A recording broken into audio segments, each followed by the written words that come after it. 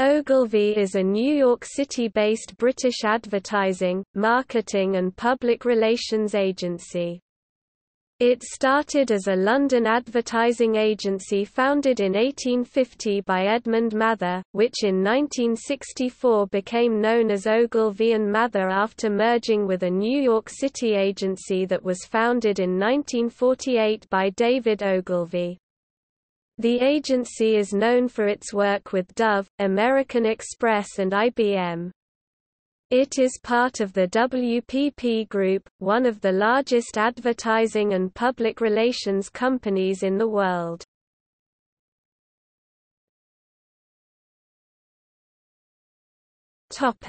History.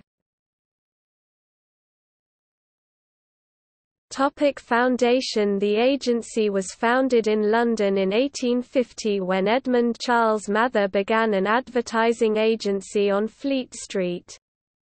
After his death in 1886, his son, Harley Lawrence Mather, partnered with Herbert Oakes Crowther, and the agency became known as Mather & Crowther. The agency pioneered newspaper advertising, which was in its infancy due to a loosening of tax restrictions, and educated manufacturers about the efficacy of advertising, and also produced how-to manuals for the nascent advertising industry.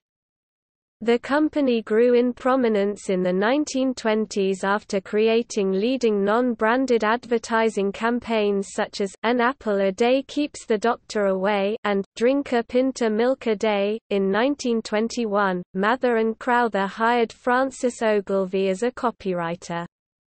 Ogilvy eventually became the first non-family member to chair the agency. When the agency launched the Aga cooker, a Swedish cook stove, Francis composed letters in Greek to appeal to British public schools, the appliance's best sales leads. Francis also helped his younger brother, David Ogilvy, secure a position as an Aga salesman. The younger Ogilvy was so successful at selling the cooker, he wrote a sales manual for the company in 1935 called The Theory and Practice of Selling the Aga Cooker. It was later called probably the best sales manual ever written by Fortune magazine. David Ogilvy sent the manual to Francis, who was persuaded to hire him as a trainee. Ogilvy began studying advertising, particularly campaigns from America, which he viewed as the gold standard. In 1938, David Ogilvy convinced Francis to send him to the United States on sabbatical to study American advertising. After a year, Ogilvy presented 32 basic rules of good advertising to Mather & Crowther. Over the next 10 years, Ogilvy worked in research at the Gallup Polling Company, worked for British intelligence during World War II, and then spent a few years farming among the Amish community in Pennsylvania. In 1948, David Ogilvy proposed that Mather & Crowther and another UK agency, Benson, partner to create an American advertising agency in New York City to support British advertising clients. The agencies each invested $40,000 in the venture but insisted Ogilvy find a more experienced American to run it. David Ogilvy recruited Anderson Hewitt from J. Walter Thompson to serve as president and run sales. Ogilvy would serve as secretary, treasurer and research director. Along with their British sponsors, which held controlling interest, Hewitt mortgaged his house and invested $14,000 in the agency, and Ogilvy invested $6,000. Hewitt, Ogilvy, Benson and Mather. On September 23, 1948, David Ogilvy opened his United States shop as Hewitt, Ogilvy, Benson, and Mather on Madison Avenue in Manhattan. Initially, Mather & Crowther and S.H.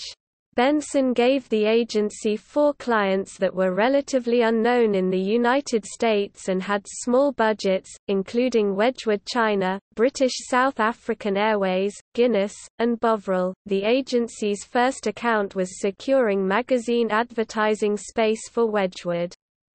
It had its first successful ad with Ogilvy's concept, The Guinness Guide to Oysters, which was followed by several other similar food and Guinness pairing guides.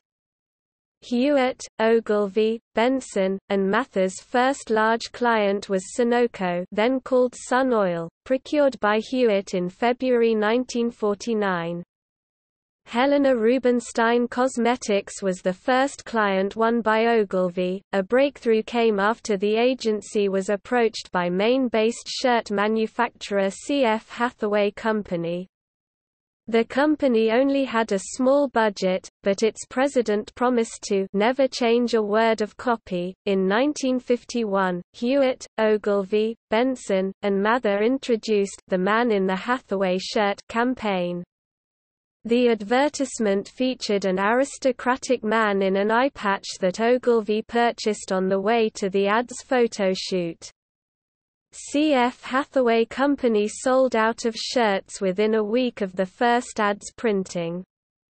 The campaign increased the shirt maker's sales by 160%, resulted in new business for Hewitt, Ogilvy, Benson, and Mather, and turned the recognizable Hathaway man and his eye patch into a popular cultural trope.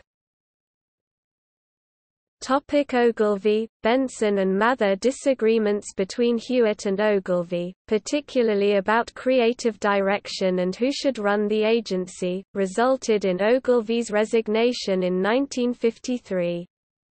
The agency's backers supported Ogilvy, leading to Hewitt's resignation and the agency reopening as Ogilvy, Benson and Mather in 1954. Ogilvy hired retired Benton and Bowles executive Esty Stowell in 1956 to handle operations and non-creative functions. During the 1950s, Ogilvy, Benson and Mather became known for its successful campaigns, which David Ogilvy called Big Ideas. The agency, mainly through Ogilvy's creative direction, built a reputation for quality advertising, which was defined by its use of well-researched long copy, large photographs, and clean layouts and typography. Ogilvy believed advertising's purpose was to sell through information and persuasion, as opposed to entertain. That same year, the agency nearly doubled in size after winning the Shell Oil account. The agency agreed to work for Shell on a fee basis rather than the traditional commission model and became one of the first major advertising agencies to use the system. Ogilvy and Mather. As a reaction to the growth of international advertising, Ogilvy, Benson and Mather formed an equal partnership with Mather and Crowther in November 1964. As part of the partnership, the two agencies became subsidiaries of a new parent company called Ogilvy and Mather, which was headquartered in New York. In January 1965, both changed their names to Ogilvy and Mather and the parent company became known as Ogilvy and Mather International Inc. During the 1970s, Ogilvy and Mather acquired numerous other agencies, including S.H. Benson, one of its original sponsors, in 1971, Scarlett, McCabe, Sloves in 1976, and Cohn & Webber in 1977. One of the acquisitions, Hodes Daniel, resulted in the establishment of the agency's direct response service called Ogilvy and Mather Direct in 1976. It was renamed Ogilvy One Worldwide in 1997. The agency's growth through acquisitions was not led by Ogilvy, who feared the differing philosophies of the acquired agencies would undermine Ogilvy and Mather's culture and advertising beliefs, which he called the true church. After moving permanently to his French castle Château de Toufou in 1973, David Ogilvy stepped down as chairman and became worldwide creative head in 1975. 1980s. The agency opened its public relations division, Ogilvy and Mather Public Relations, in 1980. The next year, Ogilvy and Mather established the Interactive Marketing Group and became the first major agency to establish an interactive capability. In December 1983, David Ogilvy retired as creative head. In 1985, Ogilvy and Mather International was renamed as the Ogilvy Group Inc. The group included 3 divisions: Ogilvy and Mather Worldwide, a new name for all Ogilvy and Mather offices including Ogilvy and Mather Direct and Ogilvy and Mather Public Relations, Scarlett McCabe Sloves Group, and several independent associate agencies, such as Cole and Weber. Kenneth Roman, president of Ogilvy and Mather United States, was named president of Ogilvy and Mather Worldwide. He was promoted to chairman of Ogilvy and Mather Worldwide in 1987 and became chairman of Ogilvy Group in 1988, succeeding Phillips. In 1989, WPP plc, a British advertising holding company, acquired Ogilvy Group for $864 million, which, at the time, was the most ever paid for an advertising agency. David Ogilvy initially resisted the sale, but eventually accepted the title of WPP Honorary Chairman, a position he relinquished in 1992. Following the departure of Roman for American Express in 1989, Graham Phillips became the chairman and CEO of Ogilvy and Mather Worldwide. 1990s. In 1992, Charlotte Beers replaced Graham Phillips as chairman and CEO of Ogilvy and Mather Worldwide. Phillips remained vice chairman. Beers was recruited from agency Tatham, Laird and Cudner and was the first outsider to lead the agency. She was also the first woman to lead a major international agency. Beers introduced the concept of brand stewardship to the agency, a philosophy of brand building over time. She is also credited with helping Ogilvy and Mather bring in new business after a downturn. In 1994, then North America President Shelley Lazarus and Beers helped win the entire global account of technology corporation IBM for the agency. Worth an estimated $500 million in billings, it was the largest account shift in the history of advertising. After 4 years, Beers stepped down as CEO. Lazarus, a 23-year veteran of the agency, was appointed CEO in 1996 and became chairman the next year. It was the first time a woman succeeded another woman at a major agency. Lazarus further developed Beers' brand stewardship approach by introducing 360-degree branding, the idea of communicating a brand message at every touchpoint the brand has with people. David Ogilvy died at age 88 in the Château de Toufou, his home, in July 1999. 2000s to present. Ogilvy purchased the Federalist Group, a Republican lobbying firm, in 2005. The Federalist Group subsequently became bipartisan, changing its name to Ogilvy Government Relations. In 2005, Shona Seifert and Thomas Early, 2 former directors of Ogilvy and Mather, were convicted of 1 count of conspiring to defraud the government and 9 counts of filing false claims for Ogilvy over billing advertising work done for the United States Office of National Drug Control Policy account. The agency was hired by the ONDCP in 1998 to create anti-drug ads aimed at adolescents. At the time, it was the largest social marketing contract in history. Ogilvy and Mather repaid $1.8 million to the government to settle a civil suit based on the same billing issues. Miles Young became worldwide CEO in January 2009 after leading the company's Asia-Pacific division for 13 years. Lazarus remained chairman until 2012, when Young succeeded her. Under Young's leadership, the agency focused on a «Twin Peaks» strategy of producing advertisements that are equally creative and effective. New business was also Young's priority. Young promoted Tham Kai Meng, his creative partner in the Asia-Pacific division, as worldwide chief creative officer in 2009. Tham laid out a 5-year plan to improve the agency's performance at Cannes. According to Adweek, Tham's efforts resulted in the agency being named Cannes Lions Network of the Year from 2011 to 2015. In 2010, the agency established Ogilvy RAD, a specialty strategic consultancy. In June 2013, Ogilvy Action, the agency's activation unit, merged with other WPP-owned properties G2 Worldwide and J-Waction to form Geometry Global, an activation network that operates in 56 markets.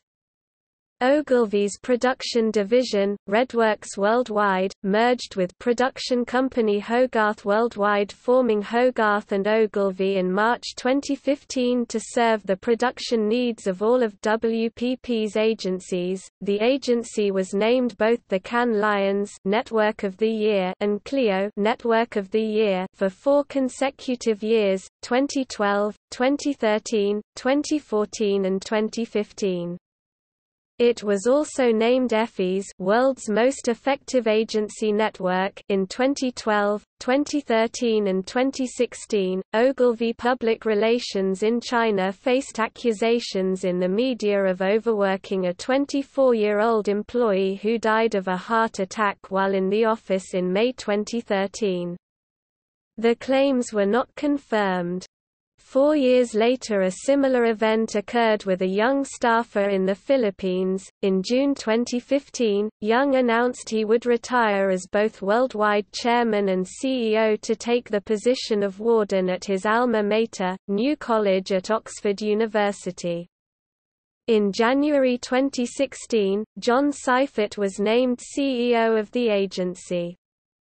In November 2017, according to the reports, Ogilvy and Mather won the Charespana account of €2 million, similar to other advertising, marketing, and public relations agencies in the years leading up to 2017-2018. Ogilvy has seen an influx of advertisers and publishers establishing in-house creative teams, and an industry-wide increase in emphasis in digital media ad buying.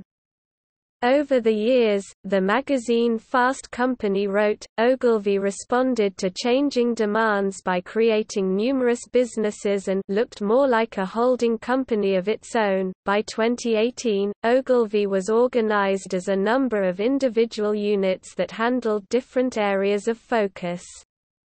Ogilvy Public Relations was responsible for the agency's public relations offering. Ogilvy One was the agency's direct marketing unit, and it also advised clients on customer engagement. The firm's Ogilvy Common Health Worldwide unit focused on healthcare communications and marketing. The agency handled production work through Hogarth and Ogilvy, a joint venture between Ogilvy and Mather and Hogarth Worldwide, formed in 2015.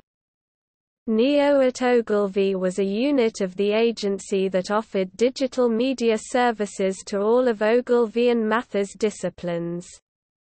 As of 2013, sales activation and shopper marketing were administered through Geometry Global, a unit formed through the merger of several WPP agencies, including what was previously known as Ogilvy Action. In addition to the agency's main services, Ogilvy and Mather operated several other specialty practices. In 2010, the agency created Ogilvy Noor, a practice focused on creating marketing that appeals to Muslims.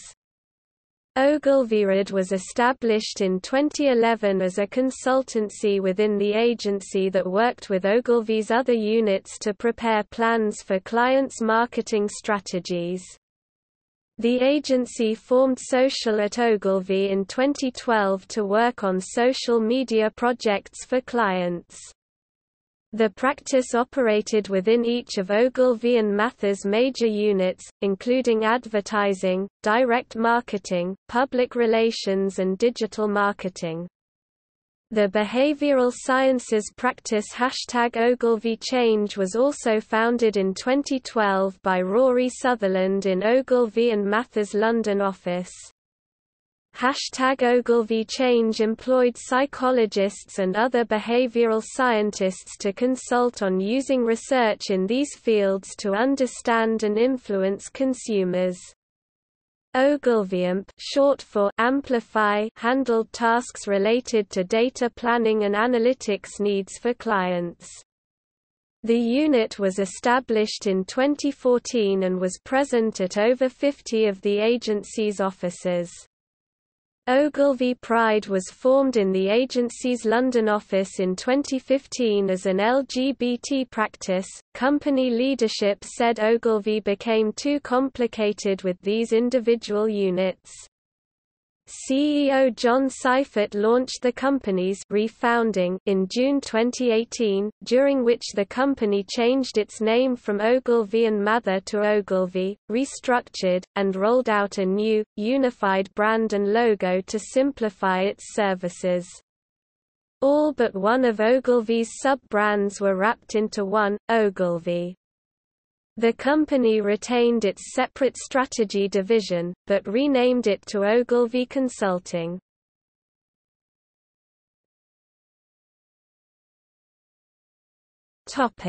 Services.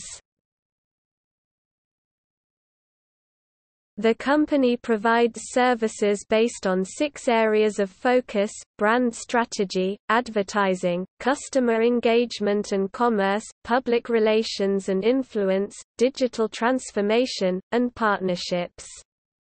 The company's strategy division Ogilvyred became Ogilvy Consulting.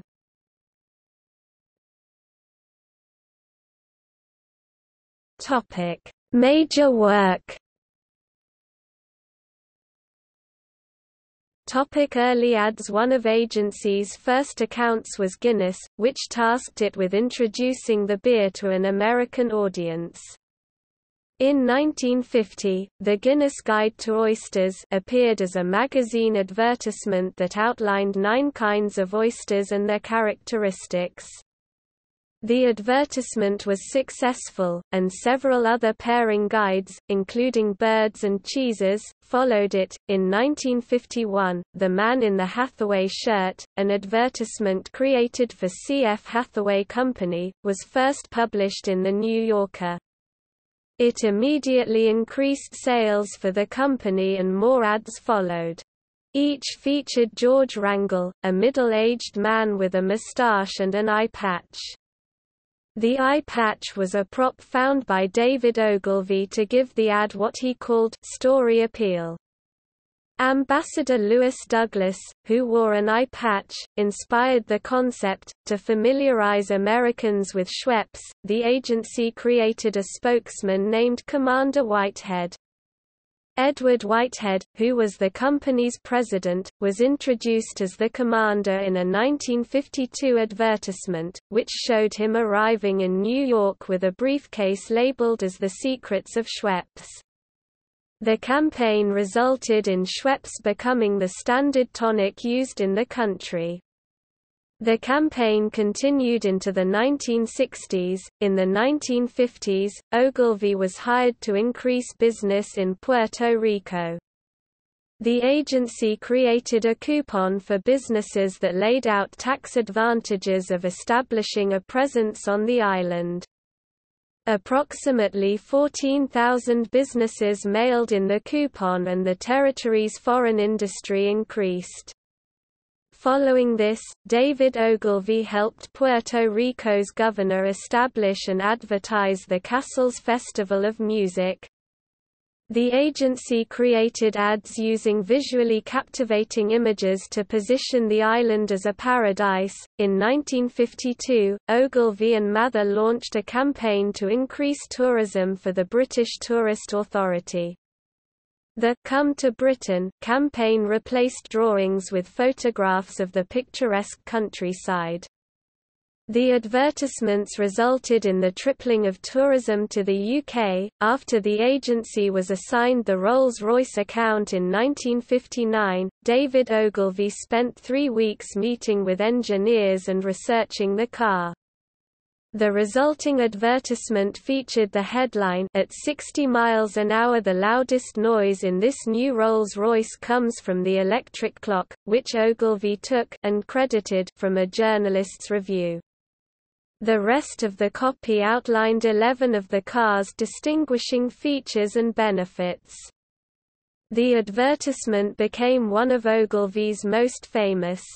Ogilvy joked that the ad "sold so many cars we dare not run it again."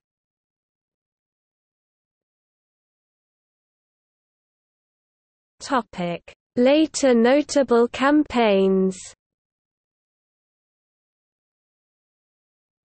American Express. American Express had been an Ogilvy and Mather client since the 1960s. The agency launched the company's "Do You Know Me" campaign in 1974, which focused on the prestige of carrying an American Express card. Each advertisement described the accomplishments of semi-recognizable celebrities who used the card. Their identities were revealed at the end. The campaign emphasized that even if a person was not immediately recognizable, their American Express credit card would be. The campaign ran until 1987. A campaign called Portraits followed "Do You Know Me?" Portraits showed card-carrying personalities like Tip O'Neill and Ella Fitzgerald in leisure activities. The campaign was photographed by Annie Leibovitz and named "Print Campaign of the Decade" by Advertising Age in 1990. Ogilvy and Mather launched the slogan "My Life, My Card" in 2004 with ads featuring celebrities such as Ellen DeGeneres and Tiger Woods. In June 2017, American Express shifted almost all the business it had given to Ogilvy to McGarry-Bowen. Merrill Lynch. Ogilvy and Mather won Merrill Lynch's print and television advertising business in the late 1960s. In 1971, the agency suggested using a bull as a symbol of the company. The visual became the company's logo. IBM. Ogilvy and Mather replaced multiple agencies to become IBM's sole agency for all of the company's marketing and branding efforts in 1994. The worldwide campaign Solutions for a Small Planet was launched to help rebrand the company.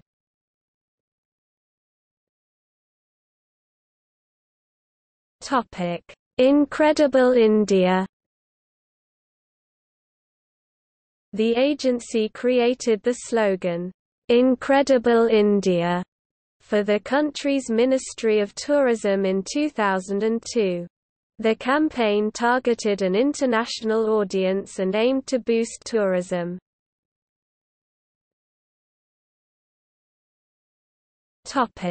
Dove. Dove became an agency client in the 1950s, and developed the brand's "1/4 cleansing cream" messaging. In 2004, the agency launched the Dove campaign for Real Beauty, a marketing campaign that focused on redefining society's preset definitions of beauty. A short film called Sketches earned over 114 million views online, and Business Insider noted it as the most viral ad of all time in 2013. Controversies. An online video created by Ogilvy and Mather UK as viral marketing for the Ford Sportcar hatchback spread by email in 2004, despite being rejected by Ford of Europe. The 40-second video, which showed a lifelike computer-generated cat being decapitated by the car's sunroof, led to criticisms from bloggers and animal rights groups. Both companies apologized for its release and launched investigations into how the video was leaked. In 2014, Ogilvy India created Bounce Back, a campaign for Indian mattress company Kurl-On that illustrated the stories of well-known figures who bounced back from adversity. The low point of each narrative arc showed the person rebounding off of a Kurl-On mattress. One of the ads featured Malala Yousafzai and depicted her being shot. The ad was criticized in the media, and Ogilvy and Mather issued a public apology to Yousafzai and her family. Also in 2014, Ogilvy and Mather apologized following complaints about the racial implications of an advertisement it created for a South African charity Feed a Child. The advertisement portrayed a black boy being fed like a dog by a white woman.